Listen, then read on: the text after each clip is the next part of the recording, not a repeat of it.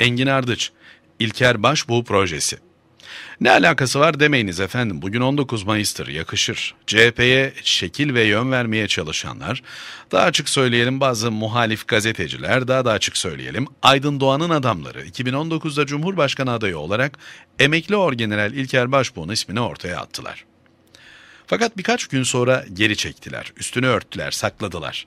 Artık hiç lafını etmiyorlar. Şimdiden yıpranmasın diye.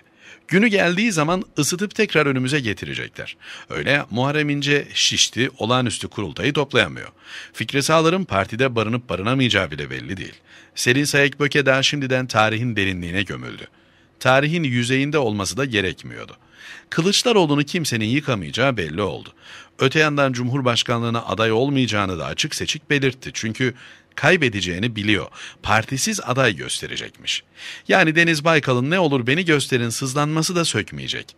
Gene bir çatı aday bulma hevesinde ama hayırcılar cephesinde bulunan Kürt ayrılıkçıları ve Saadet Partisi gibi birbirine fersah fersah uzak unsurları hangi çatının altında bir araya getirebileceğini sanıyor.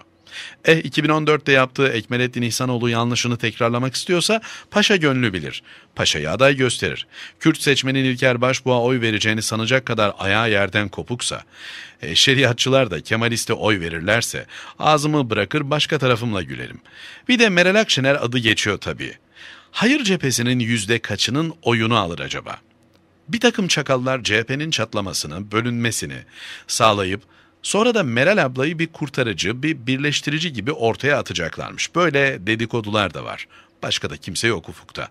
Paşa ya da abla kazansa, önce şöyle bir temizlik yapsa, bütün AKP kadrolarını hallaç pamuğu gibi atsa, darmadağın etse, kilit noktalara gene bürokratları getirse, vesayet sistemini yeniden kursa, sonra da yeni bir referanduma gitse, başbakanlı gen sorulu koalisyonlu sisteme ülkeyi geri döndürse, Cumhurbaşkanının da eskisi gibi gene meclis seçer olsa, halk da tükürdüğünü yalayıp buna boyun eğse, tadından yenmez değil mi Kemal Bey?